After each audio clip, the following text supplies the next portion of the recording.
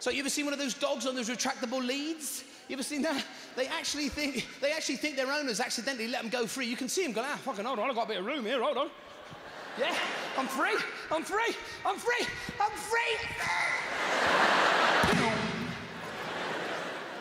It's like ducks. Why do ducks eat bread? How the fuck did they get a taste for that? They got no baking skills, have they?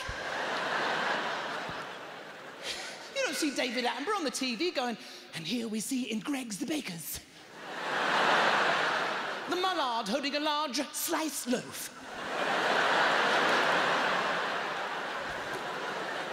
You ever chucked a duck a whole slice? They get all fucked up, they don't know what to do with it. They start pecking out the middle, you know? He's fucking wearing it.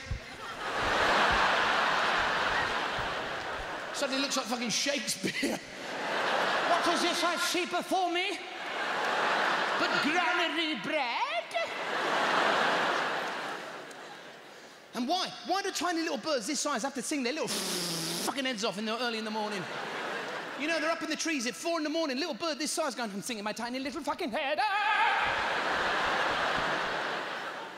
And they're always happy, aren't they? I'm so happy. You never hear any miserable birds in the morning, do you? You know, up in the trees doing a couple of Morrissey numbers, you know? Every day is like Sunday. See, that's how birds communicate. They have to sing, they have to sing.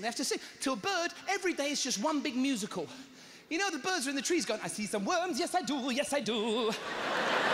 Yes, I see them too, yes I do, yes I do. I'm going to bed now, well shut the fuck up then. It's like pigeons. You never see a pigeon on their own, do you? They're always with a bunch of other pigeons in the middle of town, aren't they? You know? Oh, yeah, they're all fucking hard in a gang.